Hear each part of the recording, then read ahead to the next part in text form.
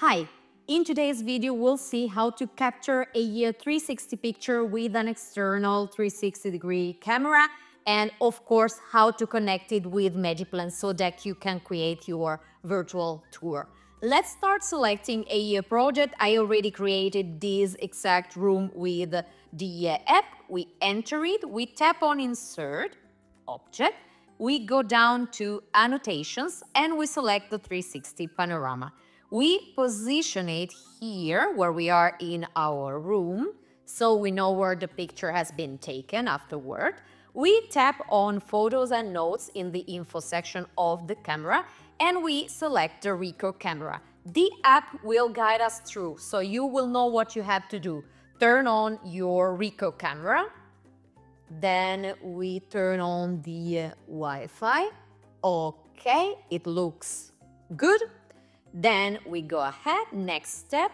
If it's the first time that you connect the Ricoh camera, you just have to insert the code that you find under the camera in the settings that will pop out right now. We tap on Wi-Fi settings, give it a second, we go here. Okay, perfect, it's connected. Now let's exit the settings of my tablet and go back into the magicplan app. Okay, now when we tap on the Ricoh camera here, you will hear a noise and the picture will appear after some seconds in the app. Let's do that. Here we go. Now the picture is loading and here it is. So we can now tap on the picture to take a look at our virtual tour. Now you see me here, but then you can move the picture and you can see everything from the ceiling to the floor, and you can really see all the details. And then you can of course share this picture, this virtual tour with your colleagues or clients. If you want to add a 360-degree picture to your project but you don't have an external 360 camera, don't worry, you can do it directly using the magicplan app and the camera of your mobile device. It works like this. We will start selecting a project and entering the room where we want to add a 360-degree picture. We tap on Insert, Object, we go down to the category called Annotations and we select the 360 panorama object. We position it where we are in our room. This is more or less here, I would say. Okay, now we tap on Photos and Notes in the info section of the object and we select Camera. Voila! The device camera will open. We have to rotate the tablet in portrait mode and we can start. We tap on the red dot and we can scan our room. You see this blue toggle, this blue sign moving. So it tells you if you move too quickly, you see you have to go back and try to move slowly. So the app can scan your room properly. 50% is done. Let's go ahead. I try not to shake too much to be as precise as possible. One more piece of this room. We're almost there. Voila.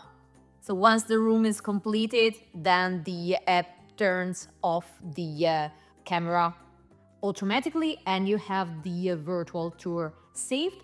We can take a look directly here in the app and we tap on play and here we are. So we see our picture.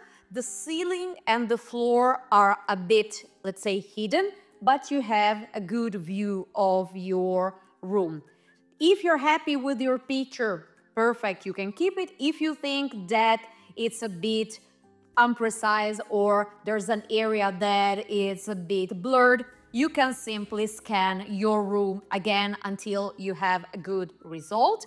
And we can also take a look at our picture afterward in the photo section of our project here. So you will have the 360-degree pictures listed here as any other photo attached to your project. If you attached a 360-degree picture to your project, now you can share it from the app with your clients or colleagues as an interactive PDF, so they can see the virtual tour too. How does it work? We can do it directly from our magicplan app. We select the project. Here we have the photos section. We select See All, and we tap on this toggle in the upper right corner to export our 360-degree picture. We select the option PDF. We give a name to this PDF. Okay, we're happy with that. And we generate the PDF. Give it a second. Okay, the PDF worked. Now you can see here that you have a picture with a toggle called play. You can tap on it. And voila, the interactive PDF opens. So you can tap on play again and the picture will be displayed on your device and also on the device of a person that gets this project. So if you share it, right? And you can see here, you can really move around and see all the details of this room. And if you want, you can also access the virtual tour from the magicplan cloud. So I exit the app and enter into my magicplan cloud. Here, I select the same project where I want to see or to check the 360-degree picture. Here we go. And you will find it again as in the app in the photo section, so you can tap on it, tap on play, and take a look at your virtual tour. And that's it, as simple as that. I hope you enjoyed this video, and I'll see you in the next one.